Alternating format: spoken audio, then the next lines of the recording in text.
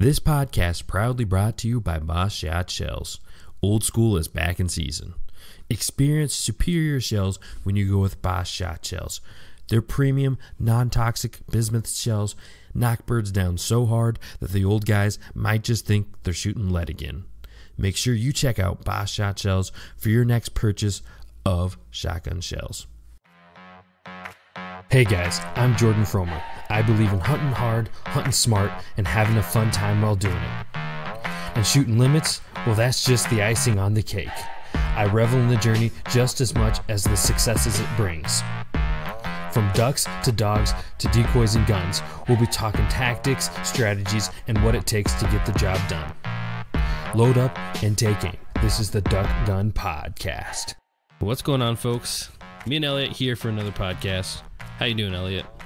I'm doing pretty good. Just got back from Sandhills, Nebraska, and that was certainly an adventure. Were you following the Instagram stories? Yes, I did. I did a bunch of them. I know. I was very proud of you. It's a big step for Elliot. Well, one of the reasons why I may have done that is I was working out the day, I was listening to one of our old podcasts in which you were encouraging me to use Instagram stories, and it's so embarrassing. On the podcast, I'm like, yeah, I'm going to do that. And you're like, well, let's do it now. And I'm like, okay. And I start Instagram Live. Just like, no, that's not what he was talking about. And I'm like, yeah, so 4 guys are in, 5 guys are in. It's like, no, we just had this long conversation about Instagram stories. And I said I was going to do it. And to show you, I started Instagram Live. Do you remember that? That's pretty good. Yeah. You never called me out. I definitely remember you not knowing how to do it from the get-go. So, man, I was posting tons of stories on this deal, and it was quite the adventure, I'll say that. Yeah, it was good. Did you see the flooded tent part of it? Yeah. Oh, man. Sleeping bags and everything get wet. Everything. Oh, man, it was terrible. Thankfully, Matt from High Praise Sportsman was there to kind of help us out. We were taking an afternoon nap. We had a decent fishing morning. Well, actually, historically for the Sandhills, we're catching pike and bass, but we caught a few fish. Not as good as what I would like, but definitely caught enough to eat and everything. And it was a great time, and cleaned them and had lunch and everything. It was supposed to rain. So like, well, we'll just go into our tent, have a little nap and everything, which is what we normally do. We fish from sunrise till about 11:30, come back, have lunch, take about a 2-hour nap, and then if we want to go out fishing again, we do. If not, we just kind of hang around the campsite and whatever. But this storm rolled in, and we were in this tent that Aiden gave me, and it was huge, massive tent. And I've got to go away from the massive tents because this is like the second or third one I've had now, and they do not hold up well in the wind. So this huge storm rolls in, and the wind is blowing like crazy. I wake up, and half of the tent is like falling in, and rain's coming just straight down from the ceiling.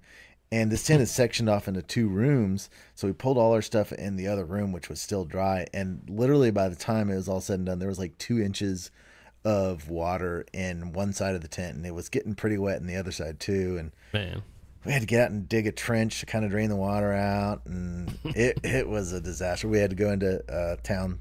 The closest town is Valentine, Nebraska, and went to a laundromat. And so it was quite the adventure. But it was fun. Nice. Yeah, I saw some of those fish you caught too. So those are some nice pike, right?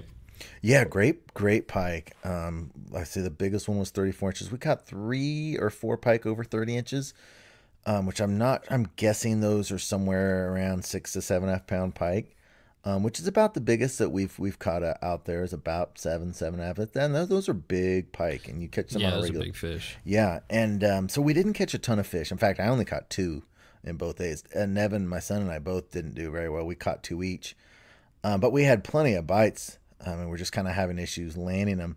But everyone else caught about 5 to 7 to 8 on the trip. So we weren't catching a bunch in the 2 days. But the fish we were catching, I think there was 2 or 3 bass caught over 4 pounds, 3 or 4 pike over 30 inches. So the fish we were catching were really, really good fish. Wow. So, yeah, that sounds great. It's just so beautiful out there. I don't know if the photos and the videos that are putting out there showed it, but it's just such a peaceful, relaxing. It's like the population out there. It's just not hardly anyone that lives out there because the sandhills are immense and you can't really farm them. And most of them are like national parks. It's just so the population density is really, really small. In fact, I've got big duck hunting plans in my mind for the future out there. And there's ducks up there, which we don't have ducks in Kansas right now. There's mallards and teal at every little pothole, and it's just a gorgeous, peaceful, relaxing place. It's just wonderful, wonderful environment. Awesome. Sounds like a great way to spend an off-season weekend for sure. Yeah, and we were wearing hoodies. You know, like in Kansas right now, we're not wearing hoodies, and that's a 10-hour drive. You get up there, and I'm sure that's not true. It was a little cooler at the time, but 55 at night, and you get up and you're fishing, and it's low 60s, and you can wear a hoodie, and mid to late June, you're wearing a hoodie. That's special. Yeah, no, that's the way I like it too. Yeah, so it was a great trip, really, really fun. I think we're gonna go back up there next year as well. We've been up there in my lifetime. We've probably been up there 10 to 15 times total, combination of fishing and grouse and prairie chicken hunting but I think the next time I go, at some point I'm going to go up there and really hit the duck hunting up there because lots of potholes and I think you could do well waterfowl hunting up there. And Yeah. Like I said, the population density is so small and it's so beautiful. I mean, you've seen some of Matt's videos, High Prairie Sportsman, and he's not that far up, but his videos in the sandhills, it's just so pretty. I'm gonna duck hunt it. It's gonna happen. Yeah. Awesome. I think, yeah, like you said, watching his videos, that's definitely someplace in the future I'd like to hit up as well. It's just not very many people, so there's not as much fight for the locations, and he seems to do pretty well early season out there as well. Yeah, he does. And the lake actually that we were staying on, you can only hunt some of the lakes up there, and some you can't. But the lake we were actually camping on, you can duck hunt, and it's a big lake. I mean, you could just hang out there and try to duck hunt that lake, and there's some smaller lakes around, and it's the prairie pothole region, so there's all sorts of little tiny ditches and holes. Really? And stuff. So it's same as like the Dakotas prairie pothole type stuff? I haven't been up there, but it is part of the prairie pothole region for sure. You're driving and you see all sorts of just little tiny potholes of water, and there's a couple teal and there's mallards and so I don't know why my dog's barking, but man, smack her. She had another seizure while I was gone as well. Oh wow! So that's her third one now. Be quiet. That's her third one now in the last month. So I don't know what to think about that. Yeah, that's no fun. No, not at all. Don't know really what to do about that. Yeah. So did you out pigeon hunting again? I thought I saw you out. I saw your Instagram story, but I don't know what I was doing, but I didn't hear it. I just saw it. It looked like you were out pigeon hunting again. Yeah, I went out and well, I say pigeon hunt. So there's this farm I go to. If you pigeon hunt, like, it's not really even hunting. You're just shooting pigeons. So let's just call it pigeon shooting. I don't know. You just go out and sit somewhere. And well, anyways, this place I was at, the birds all want to go up into the silo. So it's like trying to shoot decoying ducks that are decoying 2 stories above you. So maybe you sit up in the silo. yeah, something like that. I'm just saying it's not worth doing it that way. I was trying it that way. I shot one, but yeah, it's better if you can get them somewhere where they're not trying to fly into a silo. Yeah. How'd Chief do? He did pretty good. I mean, it's just one, and then we worked with that one, did some drills, but we're on to doing some blinds right now. And the last couple days we've been doing 85-yard blinds. Nice. So that's a pretty good distance for him. That's pretty much the whole length of my yard from the road all the way to the back of my property. Great. Yeah. So can't go any further than that, but that's kind of where we're at. Still trucking along. He's doing good. I wouldn't say he's definitely improving. Yeah. Getting way better. So Awesome. we need to stick with it all the way through season. So, you think we're about ready to bring Phil on here? Yeah. Yeah. You want to do kind of like a mini introduction before we roll right into the podcast? Yeah, and I hope that I'm pronouncing the last name right. It's Phil Kahnke, and he is a waterfowl photographer, avid hunter, photographer, and if you don't follow him on Instagram, you certainly should. Phil Kahnke, Kahnke, And man, his photos are awesome. He gets right close up on waterfowl. He's got not just waterfowl photography, he does landscapes and stuff, but he's an amazing photographer, avid waterfowl hunter, and he also is the content and communication manager for Banded, which is attached with Avery and GHG, and we'll talk to him more about that, because I'm not exactly sure. I know that Banded, Avery, and GHG are essentially owned by the same ownership group, I believe. I think that's how it works. So he works with them, and we're actually excited to announce today that they are the newest partner on the Duck Gun podcast and also my YouTube channel, Freelance Duck Hunting. So Jordan and I are both really excited about that. We're going to have a partnership with them, so we're going to be running some spots for them, and just really excited to talk. I don't know about you, but I obviously I'd known of Banded and Avery and JG. I didn't know they were all one, and I didn't realize the quality of the Banded gear. Once I got into the catalog and really started looking, I was like, oh my gosh, this is really high quality stuff, which I had never even bought anything from Banded. Did you have a little better understanding of their equipment than I did? Yeah, and I'm definitely newer to waterfowl scene than you are, but I've seen their stuff. It's everywhere. Everybody loves it, so it's just I would say one of the biggest names in waterfowl. So it's awesome to be partnered with those guys for sure. Yeah, well, I knew they were a huge name, and I thought really highly of them, and I thought really high of Avery.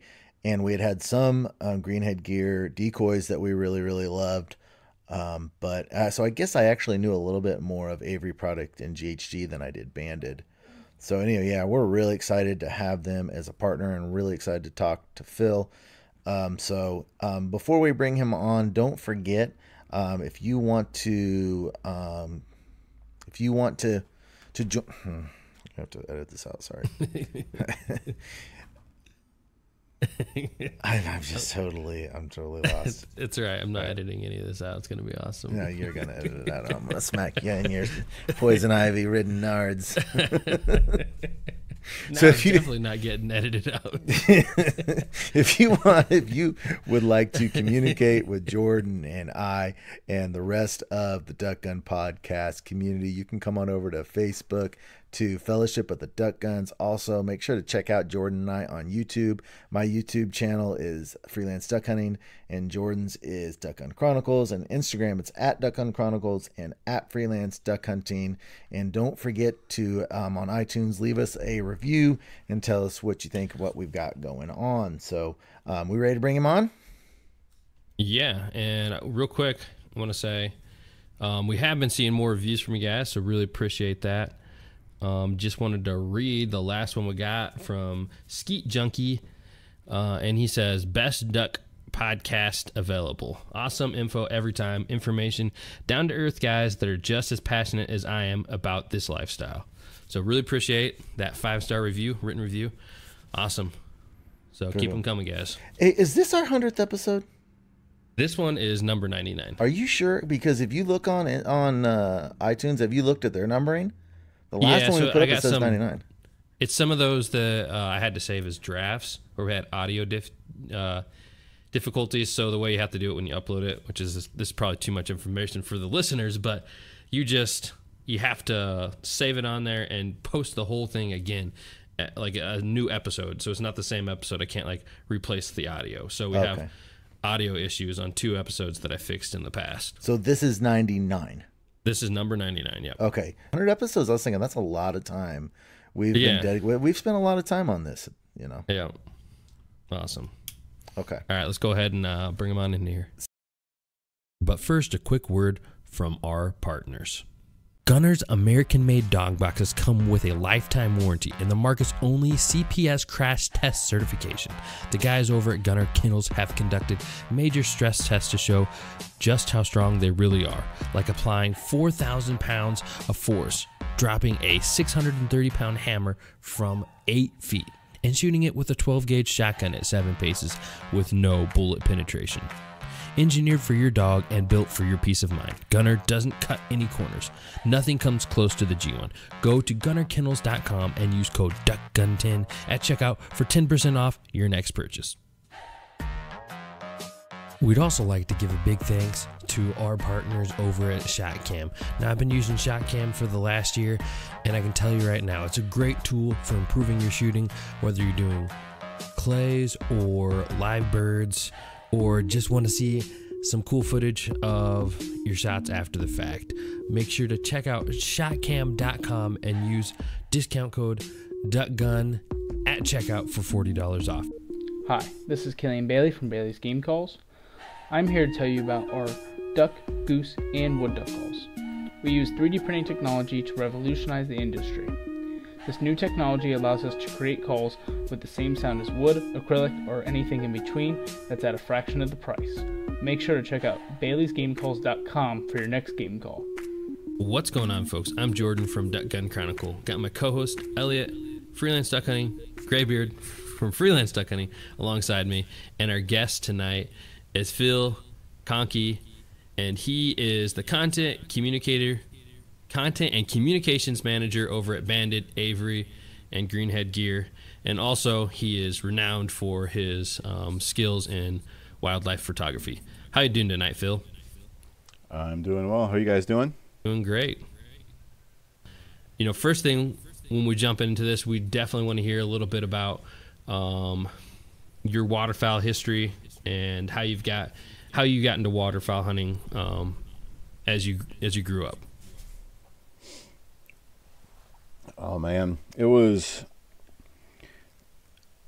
almost don't remember a time when I didn't waterfowl hunt at some point. It was, of course, just like 99% of other people that got started duck hunting. I got started duck hunting because of my dad.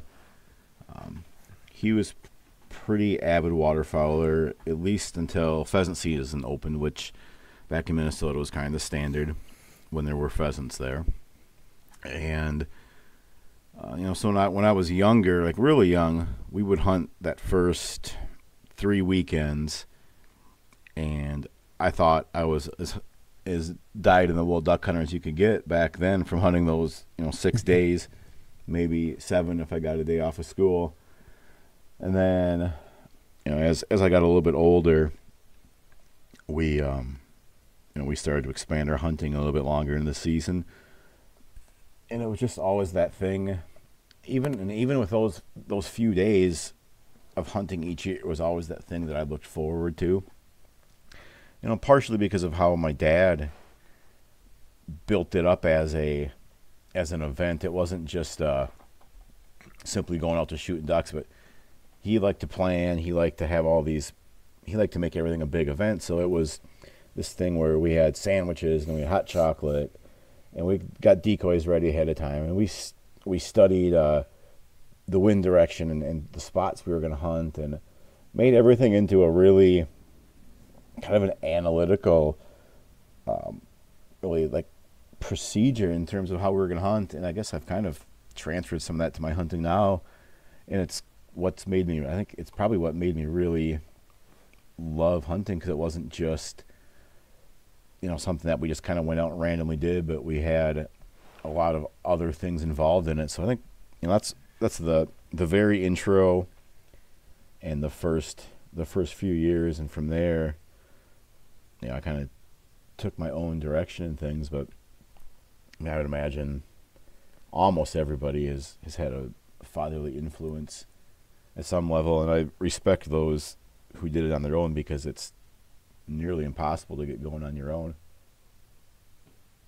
And have you lived in pretty much the same general area your whole life, or are you hunting the same grounds now you did as a child?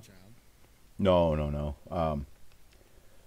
So I grew up in southern Minnesota, town of Waseca, which is kind of its own cool little area. It's a very waterfowl hunting rich area. A bunch of well-known duck and goose callers have come from that town and that area as well. And not just callers, but hunters, guys that have guided, guys that have moved on to other things, but stayed within the waterfowl world. And so it was kind of a prairie pothole type area. A lot of smaller to mid-sized lakes that we hunted. But it was it was pretty well busy in terms of traffic. I mean, anywhere hunting in Minnesota is a busy place. And I lived in Minnesota until I was, I think, about 30 years old. And I had the chance to move to South Dakota. And the minute that I did, it took me about 2 phone calls to answer back. Yes, I had to call a couple buddies that lived in the area where I live now, or that they knew the area. And when they told me it was good hunting, I pretty much made the call back to my boss and said, "Yep, I'll take it." And got out here. So was that your biggest influence into moving out there? Oh, without a doubt. Yeah, like, I mean, I literally, like, I knew what the job kind of was going to be. I worked for Cabela's for a long time back then, and I had, I had really no other influences besides that. It was a promotion, and it was a promotion in the duck hunting world as well, and my quality of duck hunting. So those two combined, it was kind of a no-brainer for me. Awesome. So that area that you're currently hunting, and you and I talked off air to kind of that probably shouldn't name the specific spots, but I certainly, before we're done, I've been up there one time, and it was actually the first season that I was videoing, and the quality of these videos were terrible. But so before we get off, I definitely want to pick your brain about how we were going about things up there. And whether we were on track or what mistakes we were making. There wasn't that many ducks, and we scratched out a few, but we just missed the front by like 3 or 4 days. Because when you have a trip, one of the worst part about taking hunting trips when you have a 9-to-5 job is you've got to put it on a calendar. And you just have to go when you can go. Yep. Mm-hmm. We literally missed the front by, I think, might have just been 2 days. I mean, it hit right after we were there. But do you hunt? Are the majority of your hunts in your local area? 'Cause I know you travel quite a bit, but would you say the majority of your hunts are in that same spot area? My hunts vary in terms of I'm trying to think of which it is, latitude or longitude, but my northerly jaunts, north-south excursions depend on the time of the year and what we have for weather and water. But a typical season here, and the further north you go, the better it's going to be. We tend to have a little bit less pressure as you go north, but also more grassland, so that local hunting is better up north, like hunting local birds that were raised there. You're just going to have a better quantity of birds. Plus, there's more terrain. But then as you start to move down the season, the weather gets colder, those birds will push slowly but surely, whether it's calendar induced or weather induced, but those birds will start to push down. And as the season gets on, I can hunt closer to home. And as the season moves on past that, I'm able to hunt some rivers and things that will stay open quite a bit longer into December even, which up here, there's people ice fishing at the same time I'm duck hunting in some spots. But, this most recent season, I was able to hunt a lot of days within 20 to 30 miles of my house, which on an average season, I almost never hunt that close because I'm kind of in a duck desert, right exactly where I am, but 30 to 60 miles away from me in any direction I have a better flight path. So I'm kind of right in the middle of a lot of stuff. So you kind of follow the migration and don't have any set trips. You just kind of follow the weather. We don't really ever make, amongst me and my friends, we don't ever make a real hard set rules. We have places that we want to hunt, places that we say we need to get to this lake this year, or this part of this river, or we need to go to this state because we saw the spot on our way to another duck trip, or we went there at this time this year and it was good. We have all that stuff in the back of our minds, but like you said, when I worked retail, I had a little tiny bit of flexibility in terms of I could take off days of the week, like weekdays, Monday, Tuesday, Wednesday, Thursday, pretty well. And one of my best hunting buddies is a pilot. Another one runs his own business, and so they were fairly flexible we would just kind of wait to see what the weather was doing, and maybe we thought, hey, looks like we have some days off that match up. 2 weeks out from now, we should go to Missouri. Well, oh shit, they got, they froze up, or they got a bunch of snow, or it's been super warm there. It doesn't sound good. Okay, let's go somewhere else. So we vary that stuff as much as we possibly can. I mean, there's days where we know we're going hunting. I mean, I've got the boat hooked up, ready to go, but until 10 o'clock that night, we don't know where our final destination is. Just in terms Sounds of, like a... It helps a ton in terms of what your productivity of your hunts, but it's a little nerve-wracking sometimes, just because you're driving somewhere thinking, God, are we going to get a hotel? Are we going to, what's it going to be like for pressure? You don't know anything what you're getting into, so it just, you want to pull your hair out sounds sometimes, like a really, but it's fun. Sounds like a really exciting way to do it for sure. Yeah, and so I guess, I mean, that seems like a lot of knowledge to acquire too on duck hunting spots, because I'm thinking about my local area, and I got that figured out. But it's like, if you're gonna figure out your hunting spots over in Missouri and taking trips that way, and you don't know where you're gonna take your trip, how long did it take you to kind of acquire all that knowledge, or how have you done it? It's ongoing. It's never ended. I mean, I feel like a beginner. There's a couple of friends of mine, one in particular I can think of, Wayne Salem. I mean, I feel like a beginner compared to this guy. He's maybe 10 years older than me, and maybe not even that. And I feel like that guy knows infinitely more than me in terms of these things. But we kind of we tend to stick to that central flyway, western Mississippi flyway area, and you hear things. I mean, even some of the spots that we've learned about, we've learned through videos and old hunting videos.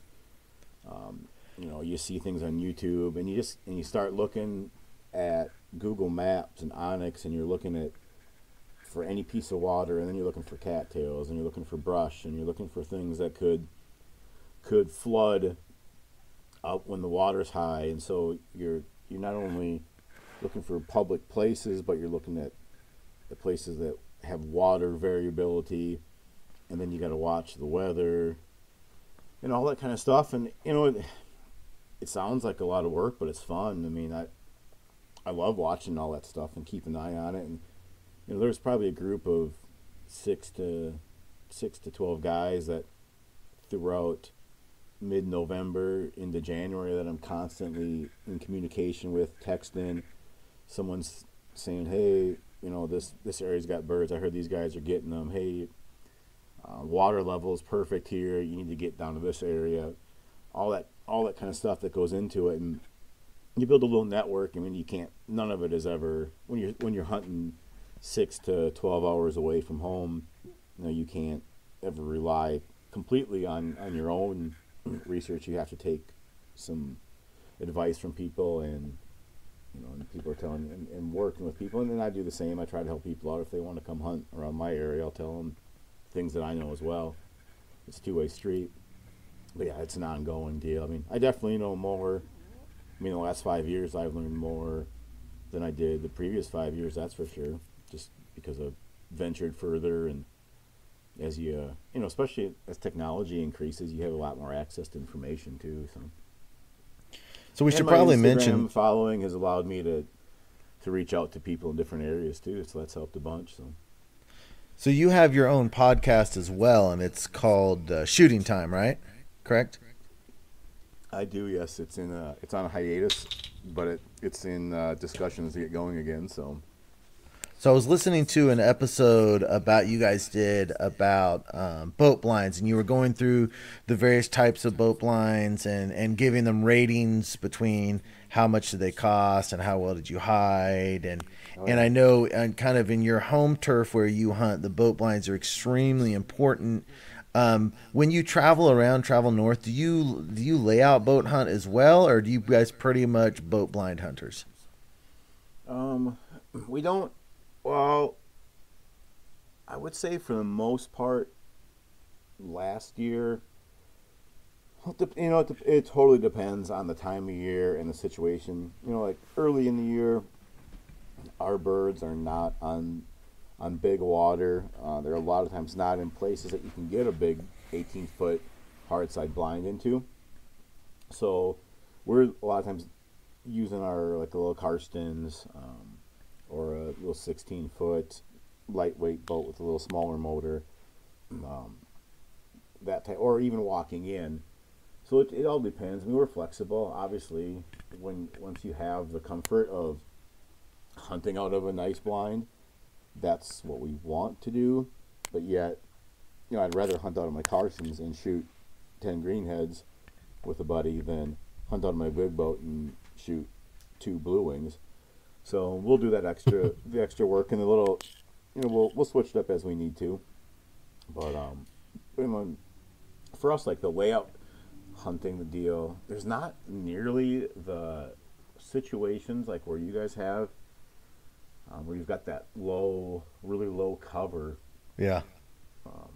Well, this year it'll be different because some of our lakes have gone up. I was fishing the other day, and some of our lakes have gone up 5 to 6 feet since springtime. So it'll be a different situation. But I have a fleet of boats. It feels like I've got 4 or 5 different duck boats, and each one to fit a different situation. So we'll take whatever we need to. But yeah, without a doubt, if we can take the big boat, that's the one coming with. Yeah. Well, the first time I heard your name was from the Average Waterfowlers, and the reason they brought you up, and they had a podcast, I think you know who those guys are, is because I was having problems with my layout boat. So we were using raffia grass, and you guys actually mentioned this problem on the podcast I listened to, that the raffia, it will get matted down. It's no longer 3-dimensional. And we were struggling because with mallards, we were using these raffia blankets that we were building, and we weren't hitting enough, and we weren't being able to get the mallards in. And I was talking to the guys about it, and they said, you need to talk to Phil about what he does to go about brushing his layout blind. I actually had your number and meant to call you and never did. That was like 3 years ago. So I'm finally getting around to the conversation. Give me a little 101 about your methodology for concealment in your layout boats. Like, what do you got? How do you go about grassing them? On my layout boats, or just duck boats in general? Well, for me specifically layout, but if there's not a difference, then it doesn't matter. But I would be more interested in the layout boat. I think it can be similar, and the deal is I think you just, so it obviously depends on the exact habitat that you're hunting. A lot of stuff that I've seen your photos, you're in super low smartweed. Yeah. And if I were to hunt that scenario, and we did this with my 18-foot hard side high-low blind, we just took smartweed, threw it on top of my boat, covered it up, and shot ducks, like you would never. It doesn't even make sense that it works, but it does because you just blend in enough. Whereas people around us were not shooting ducks because they just had their regular boat blind there. Mm-hmm. But you can use natural or like synthetic, artificial, like raffia type stuff as a base. But then that extra 15 minutes that you spend with either a weed trimmer or pulling grass or a knife or whatever you want to use, that's the thing that makes the difference when you're eliminating corners, when you're eliminating sharp edges, and you're just looking like a piece of natural structure, even if you're a little bit higher. That's the key, and using shadows, because to me, like, camouflage isn't specifically about the color that you're wearing or what you stick on your boat, but it's about how you use the wind and the sun and the things around you to hide. There's a lot of times that we'll use a side wind, or we'll use a bank, or we'll use a tall patch of phragmites. It might only be, a couple hundred fragmites jammed in one spot, but if you can get your boat into that shadow, that's better than any type of camouflage that you're going to actually set right onto the boat itself, because then you're using that sun against them. So it's, you know, it's so dependent upon the exact scenario, and you might hunt the same spot day to day, but your wind direction or where you hunted the day before and the cover is all matted down. I mean, all that stuff matters so much. But you know, I like to get a little vertical, like 3D depth into any blind, whether it's a layout boat, whether it's a pop-up 16-foot boat blind, or whether it's my big hard side blind. I like to have something in there to add that depth, create some shadow, create some ways to break up the form of the boat, hide your movement, hide any of those black holes that ducks are seeing when they're coming down in. I mean, all that kind of stuff goes hand in hand, and it's, you know, it's not just one specific thing, but it's so critical. I mean, without a doubt, hiding, I have to say, is the most important thing that you can do in terms of, if you're on the right spot, in terms of getting ducks in close. It's the most overlooked aspect for sure. Yeah, no doubt. I mean, you know, the area that I hunt that we brought up earlier, I'm not going to disclose. It's a pretty popular place to hunt boats like mine. I mean, like when I go there, my boat isn't anything special. People see it on the internet, they think, holy cow, this thing is crazy, but it's nice inside. But like in terms of hiding, if you just stuck that boat in some of the places where I see other people stick their boats, they're not shooting ducks. And these guys will take these 18 and 20 foot boats and they spend $10,000 to have a blind built, and then they just think they can just park it somewhere and just shoot ducks. And in the perfect scenario with brand new ducks that day and the sun is right and all that good stuff, yeah, you can get by with it. But man, when you take that extra 3 minutes to push your boat back into the cover a little bit, so you have some backdrop behind you, and then you go and break out a hedge trimmer and you cut off some cover to kind of stick it on the front of the boat. I mean, the difference, and anyone who's ever done it, the difference in shooting ducks at 10 yards backpedaling versus 40 yards flaring, I mean, it's so obvious, the difference, that when you're hidden well in terms of how they finish versus what your success is going to be, and you can shoot a 3-man limit with 3 to 4 flocks of ducks versus, you know, needing 10 flocks of ducks. Yeah. So, yeah, concealment is so important. When I was in your area, and that's the only time I've been up there twice, once fishing and just kind of more scouting than fishing in the spring, and then a couple years later we went up to hunt. I've seen a lot of boat blinds, especially, you know, you get places in Kansas Lake, Cheyenne Bottoms. Guys love boat blinds in that area. But where you're hunting, one benefit you guys have is a lot of that. I don't know what kind of vegetation it is. It grows nice and tall there. It's that fragmite. Okay, and people in your area, and a curse is what it is. Yeah, I'm sure that's true. The people in that area go to the extra mile for boat blinds. I was blown away by how impressive people, most of the people you saw putting on with the boat blinds. I mean, it's like you can't even see the boat. It's just a bush. A lot more so than around here. And around here, you know, you get out to some, you know, these prairie marshes, you don't have that big a cover, and guys will do just what you say. They'll go out there with their boat blind, and they'll just stick up a little X blind or whatever, and it's got, you know, they've got some raffia and some real grass attached to it. It doesn't look real, and you're talking about, you know, vegetation that comes up maybe to the bow of the boat at most. And I mean, those guys are always shooting ducks at 35 to 40, and that's one reason we've never. We've always gone to we've got an 18-foot boat, but we use it as a transport because in those types of areas, we just don't see you guys having the kind of success at 10 to 15 yards that we want. They're shooting ducks, but it's, you know, 35 to 40.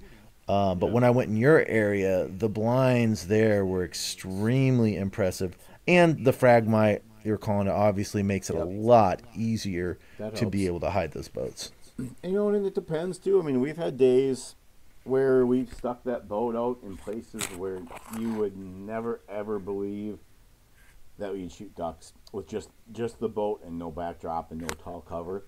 But using using that tumbleweed that we have on it, it just looks like a big clump of grass. Mm-hmm. And if you can hide the holes, the black holes, the shooting holes, if you can hide that, you can hide the movement and you hide the dog. You can get away with it in some spots. I mean, it isn't always.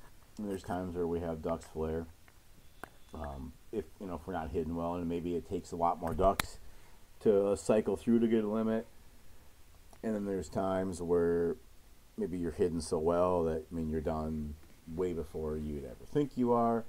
You should be. So it's so dependent on your habitat and what you're hunting. But yeah, without a doubt, if I were to just go hunt every day in a low, a 1 foot of cover, I'd have a boat more like what you guys are hunting all the time, or I'd have I even made one, a few years ago. I took a 16-foot boat, and those gator hide type boats. Have you seen those? No, Where basically you sit on the bottom of the boat, you sit horizontal across the boat on the bottom, like on your butt, with your legs just straight out in front of you. And then you have this the metal comes up over the most of your body, and then you have a little. I made a little piece where it kind of comes up over your head, so you're low. You're only 20 inches off the bottom of the boat, but it's still something sitting there, and it's still a challenge to try to hide something like that. Whereas those little layout boats, that usually that little mound, you kind of look like a little clump is what you're trying to do, of course, I assume, and that's a lot more effective in that. So it's always, what kind of cartons? People ask me a lot about blinds. I have some YouTube videos out. I get asked a lot, and I'm like, this is. Some of this is a very specific thing, but I've taken that boat all over the place and shot ducks with it almost everywhere I've gone. So it, you just have, sometimes you can't hunt exactly where you want to, and it's just one of those deals. What makes duck hunting fun is you kind of got to adapt to what's going on.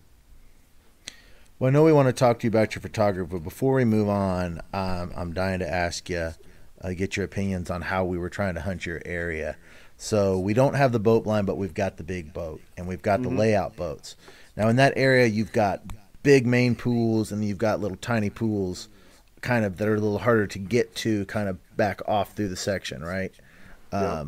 And so what we were doing is we were putting our layout boats on the 18-footer, kind of going past the big pools, and then when it got to be like ankle deep, we were taking the layout boats off and pulling them back to a lot of the smaller pools, which is really strange in that area, is that all the pools seem to be just right about, at least when we were there, about wader deep or a little bit more. You got like ankle deep, then you get to the open water and it's like wader deep, and really interesting environment.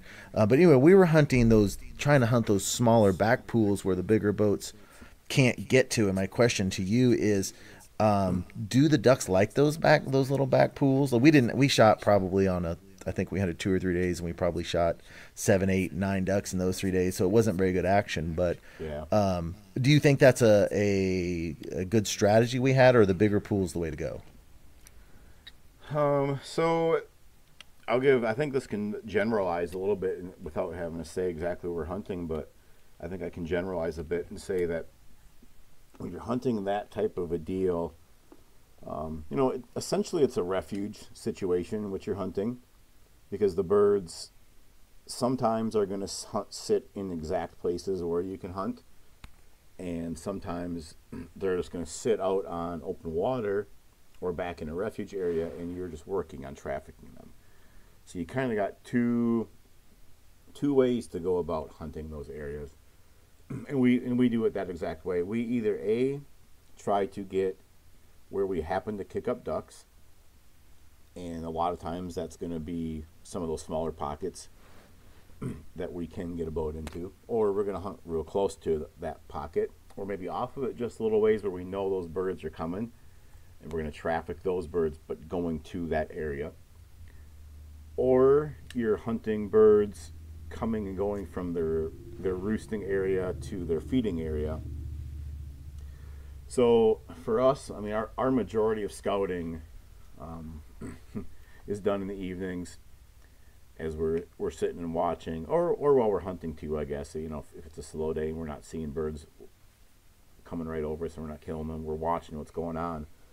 But our evenings, we might grab a beverage and stop somewhere and watch from a vantage point and see where those birds are going, so we kind of know where to go the next morning.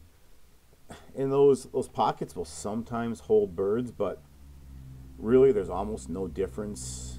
And I like to hunt those small pockets simply due to the proximity that you're going to have those ducks, and you're not going to get big watered, meaning they're not going to land at 75 yards out. They're going to land at 30 yards out for the farthest shot if they were to land straight up against the cattails on the other side.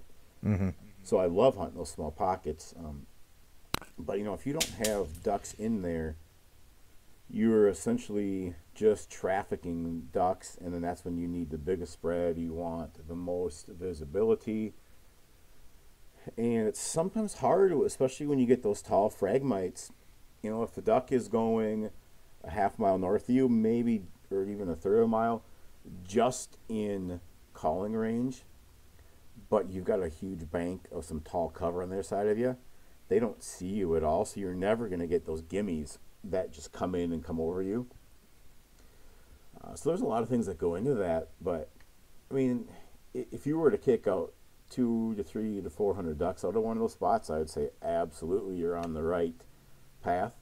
If you were to have been hunting a quarter mile away from that area and you watched a non-stop string of ducks go over that spot, you know, then I would say for sure you're on the right path, and you just need to get underneath them, because in that specific area, as I found in most places, I mean, we kind of did the same thing in Missouri this year on some public ground that we'd never been to, and we were just trying to get underneath birds, and you get them on top of you, and you break them down with the duck call and decoys.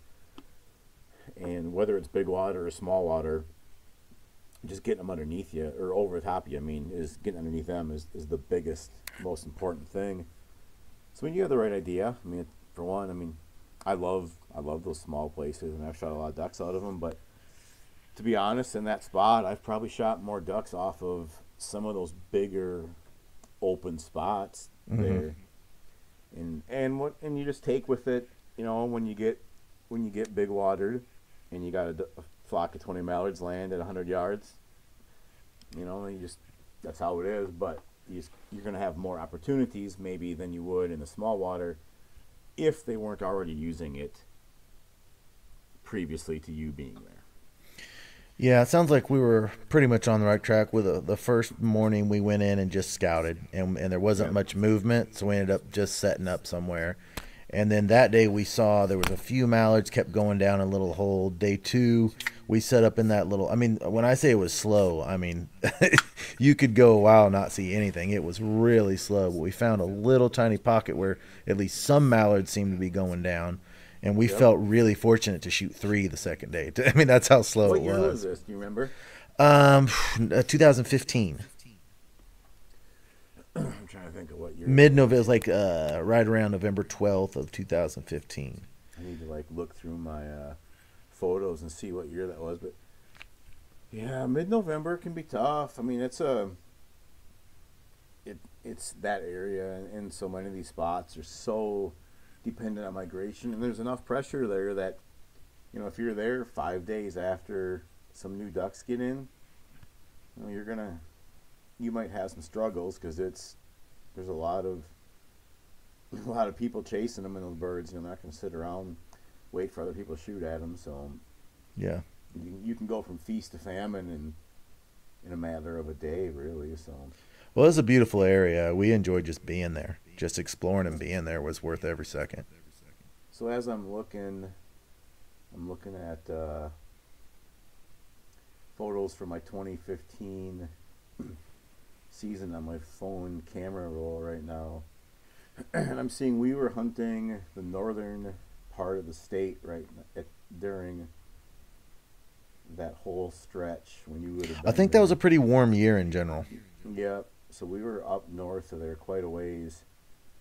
And it wasn't, it wasn't almost until December when we hit that area.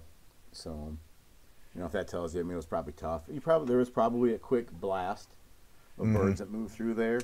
And it's a lot of these places, we see that calendar migration really hard kick in. Like, you can go some of these spots, and I've shot them in, mid-November, early November, dang, you're wearing a t-shirt.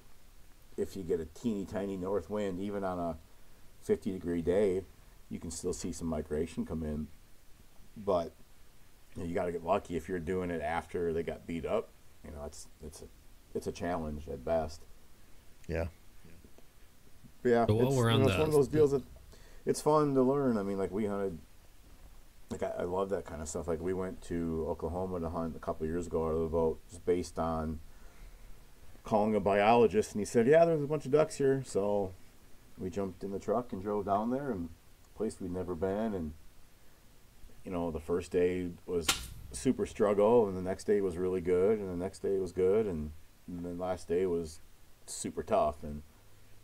But you just kind of learn, and as you put your time in, all that kind of stuff, it kicks in. And the place you're talking about, though, is different. It's a special place because it's so big. And there's so many different things you can do that I mean, you can get lost back in there. Yeah, you can. I love talking about it. Like, my GPS, talking about being lost in my GPS for down there is just an absolute zoo of lines crossed and waypoints and places to avoid and places to get to. And I love that kind of stuff. I mean, there's nothing better than a duck marsh where you can just drive all over. So yeah, I made a bunch of I printed off a bunch of satellite images before we went and laminated them and bound it into a little book from every different area, Then so the whole time I had it up, like, okay, I think if we go down this channel, But it helped. It helped a ton. Oh, for sure. And it'll probably be way different here this next year after all the flooding on the Missouri the last year and a half. I mean, I felt like I knew that place like the back of my hand. I could drive at 4:30 in the morning on a foggy day where I couldn't see 30 yards in front of me, but I could follow my GPS or just knowing where I was to get to my spots in the pitch black. But now, this last year, everything changed so much just due to sand buildup in different spots that there was areas I couldn't find a way to get to. That, it's just one of those deals. So it'll be all different again the next time you're there. I look forward to it for sure. We'll have to hunt it next time I come up. Mm-hmm. Yeah, you gotta get up here this year. So another topic we're super interested to hear from you about is your photography. And for those of you that don't know, he has an awesome Instagram filled with wildlife photography, so make sure you head over there. But can you go ahead and let us know how you kind of got into the photography game? For me, like, my interest in photography was it basically paralleled my duck hunting interest. I don't know the exact age. I've been asked this a bunch and on a couple different podcasts, and on my own I've talked about it. And I was probably like 12 or 13 years old when Canon came out with it was called the AE1, which was the first camera, I think, that could do auto exposure. And my dad bought one for me, basically, with a little, like, 35 to 70 millimeter or 35 to 50 millimeter. It was small lens. And I had this camera. It was a film camera, and this was, probably like 1990, something like that. I'm 42 years old, so I was probably 12, 13, 14. I was young, and I was hoping to get these duck photos. I had seen a few in some magazines, and you just kind of catch a glimpse of what was possible. So I thought, well, man, I can do this. Well, of course, it was not that easy. And a friend of ours in the town I'm from owned a photography studio, and he let me borrow maybe like a 200 millimeter lens, and it was helpful. But even then, the photos I was getting, back then I would have to send the photos in to be You have to send them in to be developed, and you get them back a week later, and then you were just depressed at what you saw versus what you thought you were going to see. You know, like the duck took up about 2% of the frame on any photo back, and so it never worked as it wanted. And that's how I learned how to kind of use a camera, have an idea what was going on, and then years went by. I learned a little bit more about it through a high school class, taking some different photos, learned the basics, and then I think, man, I must have been in my probably 24, 25 years old. And Canon came out with the first like consumer available digital camera, and I thought, you know what, I'm gonna get this. I can get these photos. So I did what everybody does. I bought the cheapest camera, the cheapest zoom lens that you could get, and I went to the city park, and I started taking photos, and of course they didn't look anything like what I saw in the magazines or on the internet back then, but I kept shooting, and I was into it, but I didn't put the effort in that was required to get photos that were what I would say awesome. So I kind of fell out of it for a few years, and then when I moved out here, I thought, you know what, I live in what is one of the best places to do this. I need to get off my ass, get out of my truck, get into the marsh when there's ducks around, which is in the spring, and start taking photos and learn how to use a camera for real. So I bought a different camera, bought a little bigger zoom lens, and went through the trial and error of setting cameras up and doing all the manual exposure and settings, reading as much as I could online, which wasn't real in depth back then, but there was a little bit. And I still remember to this day the very first time it was a redhead came in, and I remember the first time I got a photo, and I thought to myself, this is just like what David Stimmick takes. And it was a redhead, kind of all banked, all, you know, feet flailed out, wings spread, looking right at the camera, pretty close, and it was in focus, and I thought, oh my God, I can do this. And from that moment, I just kept doing it and playing around and practicing, and for me, photography started 1,000% just as a way to extend my time around ducks. Like, I'm trying to kind of break out of my my single known idea of being just a duck photographer into doing, you know, some hunting lifestyle photos and that kind of stuff too, which have improved lately, but you know, I think mostly known as a duck photographer. But that other stuff, I had zero interest in that other than taking photos of ducks for so many years, and that's exactly how it started. And that was really all I wanted to do, because I loved being around ducks. I loved those images of them, and that was and still what drives me. And if I didn't do that, I probably wouldn't have the camera. Maybe I'd keep one around, but that's the main thing that pushed me to it. So long-winded, but that's the version. No, that's an awesome answer. That really helps kind of give perspective on that, and you know, it's definitely you got some quality photos, and you know, you had one you posted just today, and pintails flaring up. So I know exactly kind of what you're saying when you're out there extending your duck season and just being out there with them. So what kind of tip would you give somebody? Like, what is kind of like the minimum zoom lens you got to have to take those type of photos? Oh man, you know, it's interesting, because that's probably one of the questions I get most often asked on my Instagram page. And it depends a little bit on your camera. If you have a crop sensor camera, probably a 300 millimeter. If you have a crop sensor, and if you have a full frame camera, you know, maybe a 300, probably a 400. I use a 400. Without a doubt, a 600 would be amazing. I don't have that. I haven't dropped that money yet. Looking to do that maybe on a Sony lens this year.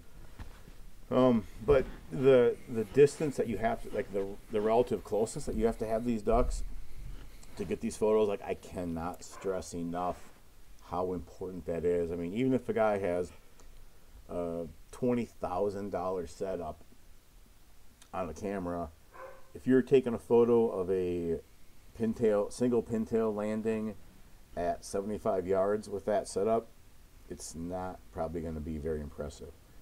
You need to have them at 30, maybe 40, but under 30 yards with most average people's setups. I mean, if I have a single duck coming in at over 30 yards, I'll take the photo, but most likely it's probably going to get deleted unless it's something just spectacular.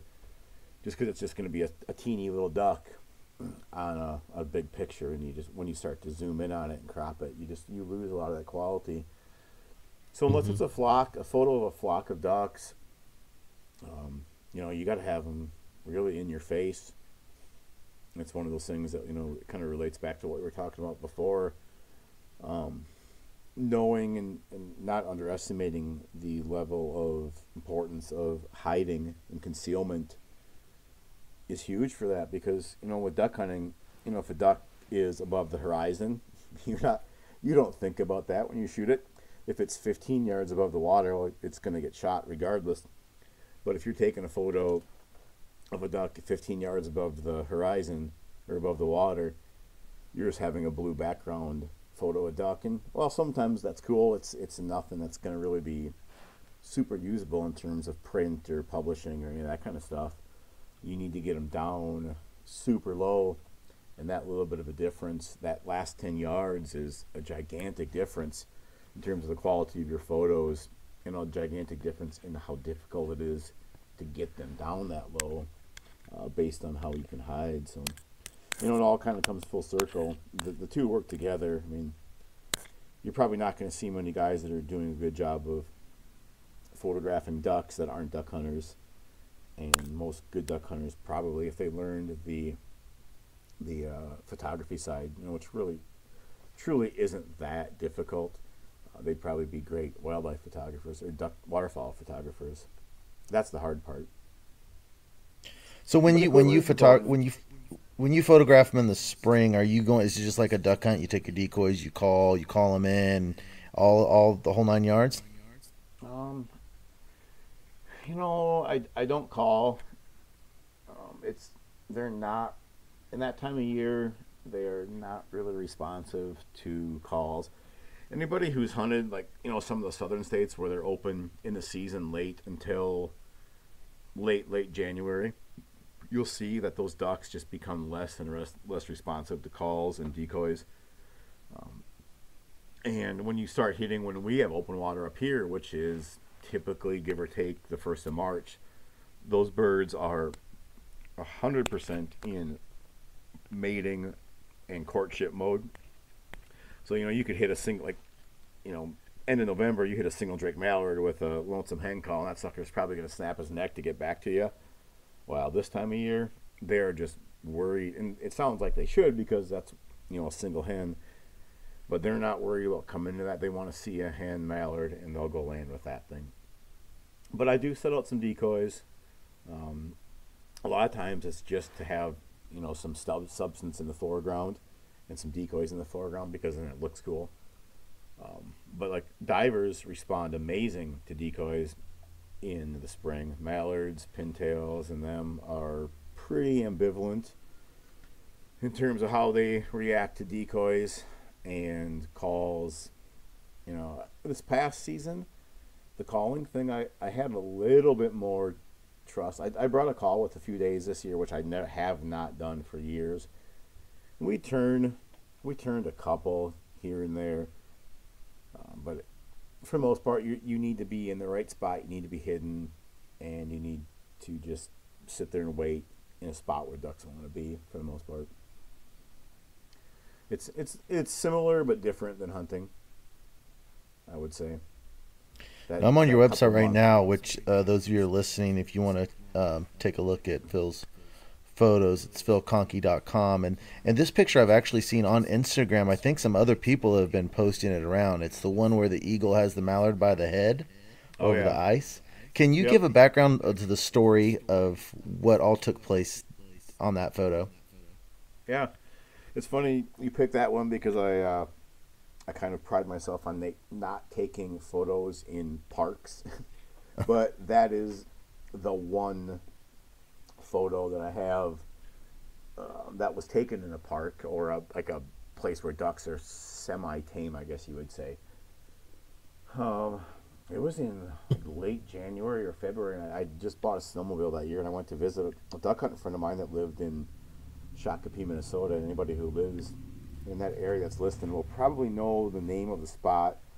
I can't think of the restaurant, but there's a restaurant that has a big kind of like warm water, open water pond right behind it, and there's thousands of ducks that sit on this thing. And he had to go pick up his kids from after our snowmobile trip from school, and so I said, I'm going to grab my camera and just go sit down there for a bit. So I went down to this spot and kind of buried myself in a snowbank, and there had been a single Drake greenhead that was limping around. It could walk. It wasn't doing great, but it could walk a little bit. And it was hop around on the ice. Occasionally it would swim and hop on the ice. Well, it was sitting on the ice sleeping, and all of a sudden, from across the wave, I saw this eagle fly in. And I said, I better just put my camera on it just in case. And so I started tracking it with the camera. Not really expecting much, not taking any photos, but I had it in focus, and I'm watching it, and not really thinking about it. All of a sudden I noticed that it was flying towards this duck, and this eagle, as I'm watching, all of a sudden it did a really hard 90-degree turn, and I'm like, oh, hit the shutter button. So I started clicking away, and it was dark. I mean, it was, in Minnesota that time of year, it gets dark at 4:30 at night, and it was kind of a cloudy day, and it was probably like 4:20, so it was dark, and I'm like, wow, we'll see how these turn out. And that eagle did a 90, flew a little bit, and I could see it turn its head and drop its feet, and it did another hard 90, and it just dove. And the next thing I know, I'm watching it grab this duck through my camera lens, and all I'm thinking is, please, for the love of God, be in focus. Please be in focus. Because I've never, as much time as I've spent out in the outdoor, I've never, ever seen anything like that. And then for me to actually have a camera with, I'm like, God, just please work. It grabbed it by the head, picked it up, flew off into the trees, and I didn't catch it eating it, and it landed. But, yeah, as I watched it, it was super cool. It's one of those things that I never see, and I expect to see a lot more, but it just never happens. So it was cool to see. It's gotten a ton of, every time I post, I've posted a few times over the last like 3 or 4 years, and I think Joe Rogan reposted it one time back before he was super gigantic on Instagram, which was cool, even before I knew who he was. Yeah, that's probably my most famous photo, but yeah, I'd seen it, but I didn't realize it was yours until I was on the website. I'm like, oh, okay, cool. That's neat. Yeah, that's awesome. Yeah, it's floating around there in several places. It's not my sharpest photo because, I had the shutter speed really low, and I had in the ISO was pretty high, so it's a little grainy. But that's one of those deals where a friend of mine, Doug Stenke, always says, you don't worry about the focus, you don't worry about the quality, you just get the damn shot. So. Yeah. In that scenario, it worked. So one of the thing about it's so cool is it's got, with one of its feet, it's got the mallard head, and it's dragging it, and then the other foot you can see the talons, which are so long, and it's just seeing the sharp talons on one foot, and then with the mallard and with the head and the other, it's cool. It's a great picture. Yeah, it's cool to see. That's what I think, back when Rogan posted it, he put something about how savage wildlife is, and you see, what these birds are. They're one hell of a killing machine, basically what they are when they're not a scavenger. what they can take down. He picked it up and flew off of it like it was, you know, me picking up a can of pop. So, yeah. All right. Well, I think right now is probably a good point to jump to the lightning round. And the lightning round is quick questions, quick answers, and helps us get a better feeling about you and how you duck hunt. So let's jump right into it. All right. So what's your what shotgun do you shoot? I have about a 2004 Super Black Eagle 1 with no bluing left on it at this point. It's exactly like my dad's. Exactly. Yeah, Same thing. Tell you what, if you gave me another one, I would take it, but I wouldn't shoot it until this one breaks. It's got awesome. What's that high end with the stainless steel spring in the back end. I got one of those, and it's reliable, and I trust it with my life probably at that point, so I would have a hard time giving it up. Awesome. So this probably goes without asking, but what is your dream gun? You know, I don't. It's funny, as much as I like to hunt, I'm not really a gun guy, so I literally don't even desire another gun. I have other guns. I have turkey guns. I've got a couple other M1s that I've bought here and there, but I'm totally happy with the one that I got right now. Awesome. Ducks or geese? Oh, that's a no-brainer. Ducks. Spinner or not no even spinner? a question. What was the last one? Yeah, I hear you on that. Yeah. Geese are fun. Spinner or no spinner? Oh. Anybody who's followed me closely, who's ever hunted with me, 0% chance of a spinner. I would definitely say no spinner. Yeah, I think it's funny. You and I, the first time we talked, we had about a 45-minute conversation, and our hunting styles are like match up perfectly, and that's the one area. I'm not a huge spinner guy, but if I don't have one out, I just kind of feel naked. That was the one thing that we parted on a little bit. You know, it's weird because I remember the first time that I went. So I mean, when I started hunting, there was no spinners, and then all of a sudden there were spinners, and they were super effective. But then what just got in our heads is, and all of a sudden this idea that you can't kill a duck without a spinner. Whereas, how many millions of ducks were killed without spinners before that?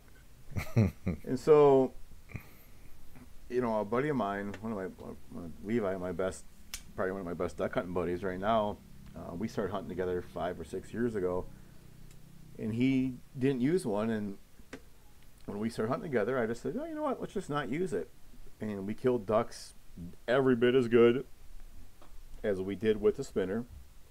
And when they finish nicer, and they finish a little bit, we always say the word softer because they just come in not so jittery. And there's been one time when me and him hunted together where we feel like we got outdone by some guys with spinners, but that's over 5 years and probably hundreds of hunts. But you know, it depends. But the no spinner thing, if you're going to do that, you're going to have to become more aggressive on a duck call and louder. You're going to have to probably put out a little bit bigger spread sometimes, and you're going to need to be underneath the flight path a little bit more. So, you know, it's just different. I mean, I don't care if somebody uses them. I don't like to. It just makes my life easier, and I feel a little bit better about my own duck hunting skills rather than relying on a battery operated device to do it. So more power to those who do it, and if you don't want to, then even cooler. I wish I could get to that point. I started using them because on public land, those first years I couldn't shoot anything. I was sitting in situations like I should be shooting ducks, and everyone around me was just sucking them in with spinners. So finally, I was like one of the last guys to get one. Maybe I can get to that point at some point in time. You know, it depends. It depends too on the spot. I mean, but you know, gosh dang, like I mean, Elliot, you've been to that spot where I've been, and you saw the traffic there. Mm-hmm. There's a lot of people around, and I can tell. And where we were hunting in in Missouri this past year. I mean, we had people literally all around us, and we were the first ones to kill out several times before anybody else shot a duck. And we were not on the X. We just had ducks going over us like everybody else. So, it's just, I don't know, it's a weird deal.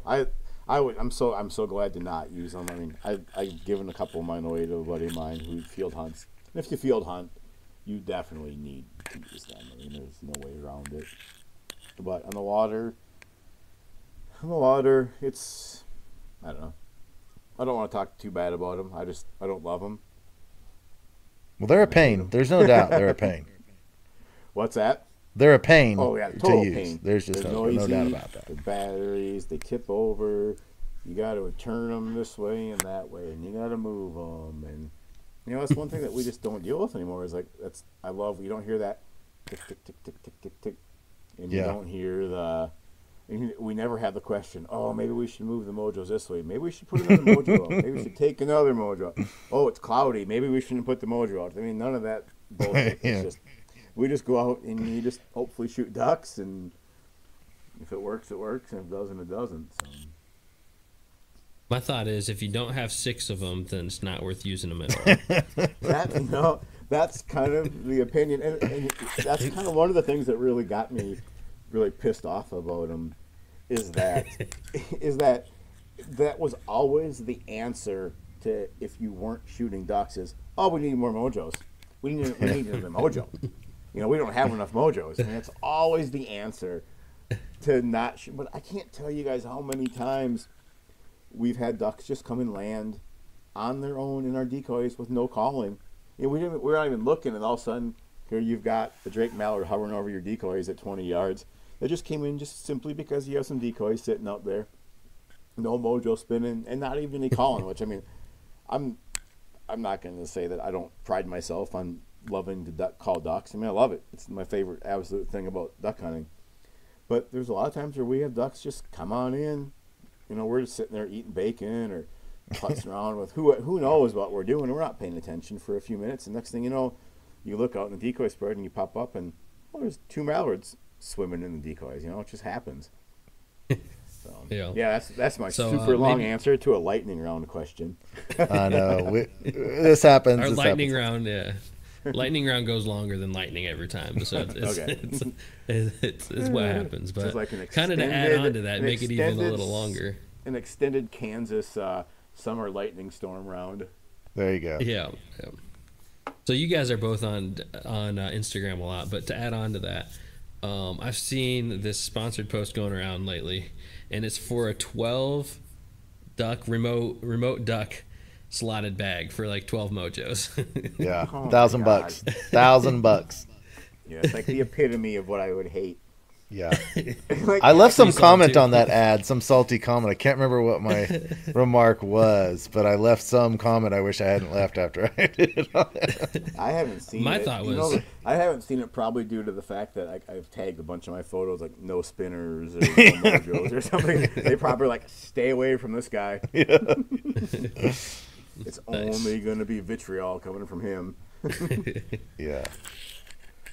All right. Next question. What size shot do you use for your duck loads? For ducks? Yep, for ducks. Okay, you kind of cut out there. I've run between 2 and 4 shot over the last few years. And for the way I like to hunt ducks, almost anything will work. I tend to shoot some of the cheapest shot available, and I like denser patterns. So I think if I were to take my pick, I would take the 1.25 ounce 2 shot steel if I had to buy it. There's some of that other shot out now that's amazing, and that stuff makes a hell of a difference. I've shot it on turkeys, but just my standard duck loads are 1.25 ounce 2s to 4s. I like a little bit denser pattern rather than the extra speed. Awesome. And do you go face paint or no face paint or face mask? Neither. Neither. I don't think face paint really matters. I mean, there's probably circumstances where maybe it could. When we're hunting out of our boat, we're kind of tucked back into that shadows, and I make sure everybody knows that you need to kind of kick off to the side a little bit and just let an eye poke out. But we're back in that dark part of the blind. If we're hunting something like flooded corn, it probably wouldn't be a bad idea to wear face paint. I also feel like in those situations, it's probably beyond that. They're seeing the big blob that is a dark person sitting back in the corn stalks, or whatever. But I'm neither. I'm ball cap down, neck gaiter up. I leave my nose exposed and my eyes exposed, just enough to blow a duck off. And do you prefer a layout boat or a boat blind? Boat blind, for sure. You're not making bacon in a layout boat, that's for sure. No, you're not comfortable. You're not sitting up. Your feet aren't kicked out. It's kind of, and I feel somewhat funny, like the way I talk about how I like to hunt. I kind of talk like I'm all tough and that, but I'm not. I try not to pretend to be. I like to do things where like my duck killing revolves around a skill more so than just necessarily being in the right spot or a battery powered deal. But man, after you put some time into a blind and hiding it, and you're comfortable, and you can still shoot ducks the same way as you would if you're sitting just you in a spot, it's a no-brainer to be in a nice boat blind if it works. It's not everywhere, but depends on the spot. But man, yeah, I'm all about sitting back and having a good time and staying warm and not having to wear a parka and earmuffs and have the heaters blaring in your face. So awesome. And talking about cooking bacon in a boat blind, Elliot's definitely got some stories about burning waders trying to cook things in his boat blind. It's layout blind. I struggle. Yeah, I like burning my waders. That's a pretty non-forgiving experience right there. The worst time was I had a pair of neoprene waders from Rogers, and I ran through like 3 pair of those in a year, and they kept giving me new ones because it was the seams that were coming apart, and so they kept returning them because they were just faulty. So the 3rd pair I got, we were hunting on the river, and it was really, really cold, so we made a fire, and of course, neoprene waders get all inflexible and frozen. They're just awful. And this is the first hunt I wore these on. I wasn't paying attention and just burnt a huge hole in the leg. Hunt number 1. Like, well, I don't think I'm returning these. I don't think they're going to take these back. Yeah. What happened here? How was it a manufacturer defect? The seams. The bacon fell on my leg. And But I used Gorilla Glue, and this was a huge burn mark. It was probably 4 inches by 4 inches. It was a hole. But it didn't go through the bottom layer. I don't know what that layer was. But so I took Gorilla Glue and just caked Gorilla Glue all over it. And I actually got them through almost the whole next season until they started leaking. You can patch neoprenes pretty well. I mean, that Gorilla Glue or Aquaseal does a ton. I can't hardly get myself to wear neoprenes anymore, but it's they're fairly patchable with that Aquaseal. That stuff is amazing. I mean, you can hang yourself, grab your own body weight can hold up on Aquaseal. So. Yeah, my problem is when it's the seams, I struggle to find where it is. If it's a hole, I can do. But once my seams start leaking, man, I've never done some people use baby powder and a hose. I've never done that trick, but I don't think you can ever fix it once it's a seam. Yeah, me neither. You can't get that stuff down into the threads, and you can't penetrate it enough to make it happen. Mm-hmm. All right, so we definitely want to hear some about what you got going on with Bandit, Avery, and Greenhead Gear. So you want to go on and tell us a little bit about what you got going on over there? Yeah, it's interesting how I ended up at my job as it is. Back in the day when I graduated college in '99, I wanted to work for Avery, outdoors. I mean, they made the best blind bags and the gun cases, and they had everything going. And they were one of the few like manufacturers of waterfall products back then. And so I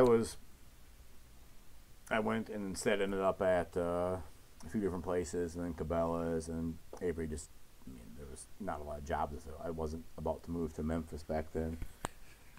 And so years went by, and I ended up doing some photo work with for Bandit, as a guy from my hometown also works for Bandit.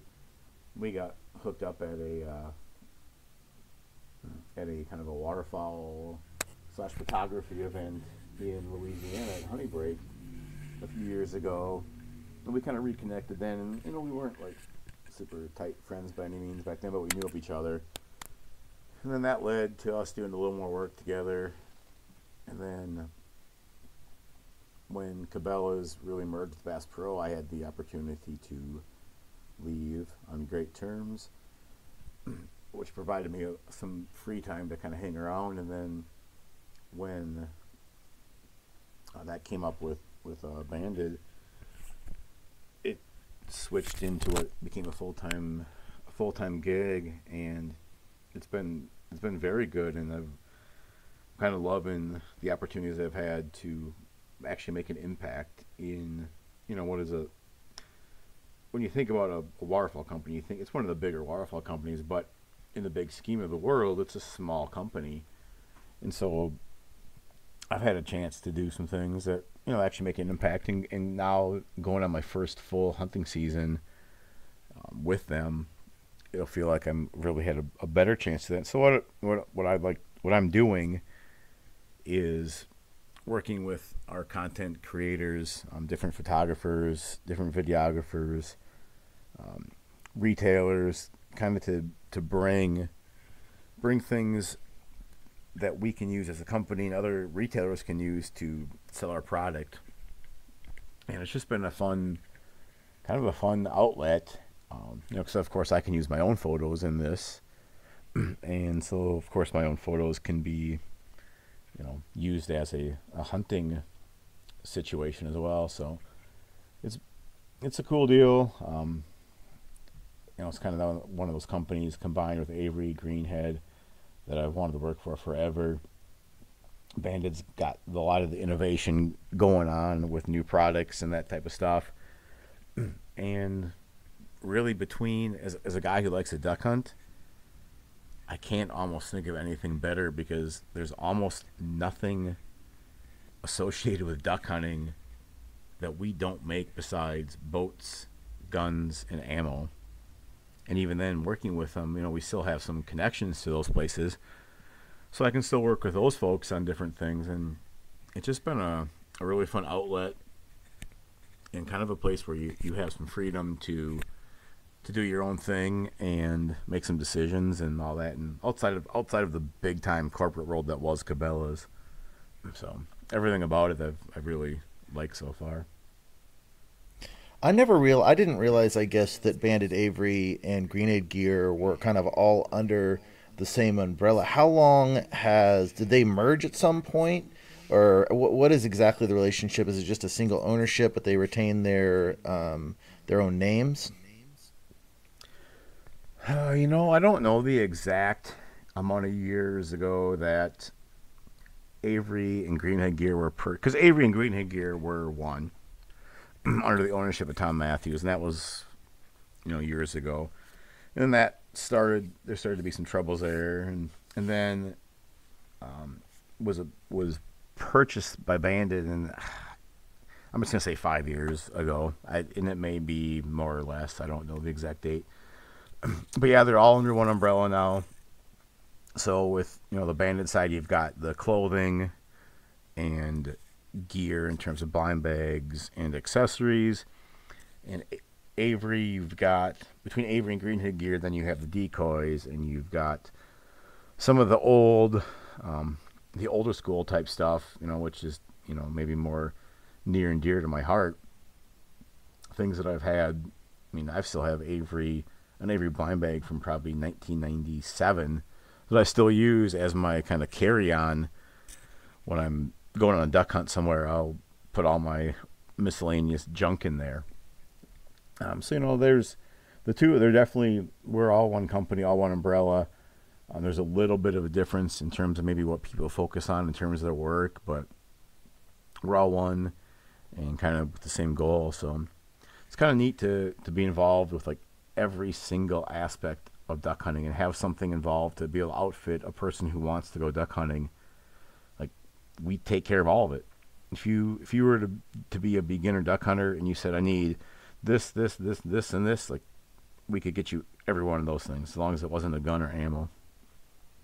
So I dig that. It's certainly extremely impressive equipment, and I know when we talked about the partnership between Bandit and Freelance Duck Hunting, and then also the Duck Gun podcast, we're certainly extremely excited to begin the partnership, and soon we'll be running rural advertisements, and we're just thrilled and honored to be partnering with you guys because it's just such established name in the industry and just, you know, top end gear for sure. Well, you know, and vice versa, because, you know, like, I mean, guys like you are the ones that who we are. Like, we're hunters. We're guys that are out hunting on our own. We're chasing down spots. We're chasing public land ducks. We're doing all that kind of stuff. I mean, the partnership worked out great on that aspect, and yeah, I mean, and I'm as excited to be with them as you are myself. So yeah, it's funny. When we talked the first time, I got off the phone. The conversation I was talking about, I was like, okay, that guy pretty much is the exact same type of waterfowl hunter that I am. I was like, we hit it off because we see eye to eye, and it's just wonderful to have partnerships with people. It's like, okay, this is one of, you know, waterfowling, you have different types of doing things, and, you know, but to be partnered with someone that you see eye to eye with, it's like, okay, he's one of us in a sense, you know, if that, you know what I'm saying. Oh yeah, I totally agree. I mean, you know, as much as you can be involved with a company or have a big name in the industry, like what you do and what you project is, you know, what it all comes down to. And I think kind of what we're trying to project between myself, you guys, is that, you know, we're just your average hunter. I mean, you know, maybe you have a chance to do this or do that, but for the most part, you know, we're not. I mean, I'm not out duck hunting to go to gather a bunch of photos. I'm out to duck hunt. My photos come second. I'm not out to go get a bunch of pile pics so I can blab on about how great I am of a duck hunter. None of that baloney. And you guys are the same. Like, it's not what I see in what you guys are doing. So that was one of the main reasons that I reached out to you guys, because I dig that kind of stuff. There's a certain number of waterfowlers, it's not every waterfowler, that it just pumps through your veins. It's like it's a part of you. You know, it's not just a hobby. It's like, it's almost like breathing. It's like an in-depth desire. It's like primitive almost. Just like, I have to go and do this, you know. Oh, yeah. And it's a special thing to have that passion. There's not a lot of guys. It's probably especially annoying to the people around you when that's all you talk about the off season, right? Well, it's interesting. It's interesting because there's a lot of guys that are duck hunters that maybe you might even hunt with, that don't quite have that same level of passion. And then there's guys that you hunt with that, like, you can see it in them. I mean, the two guys I hunt with the most, my buddy Mark and Levi, and I've got and Bill, and there's a few other guys I hunt with that are the same way. But the ones I hunt with the most, like, you see that in them, that, like, they just, that's their drive. Like, yes, they like to do this, and they like to do this also in the off season, but, like, those 3 to 4 months are the time period that you absolutely just cannot wait for. I mean, just myself, like, I was fishing the other day, and man, I was having an awesome day fishing, but all I could really focus on as I was casting shorelines was I think I'd get my boat in there. I think if we push the boat, if we pushed the boat in there and had this kind of a wind, I think it would work. I mean, and it's not even a joke. I mean, it's 100% true. Like, I mean, I could be catching 20-inch walleyes, and yet I'm still probably more focused on checking the points and checking how deep is it off this point? Can I get my decoys out there?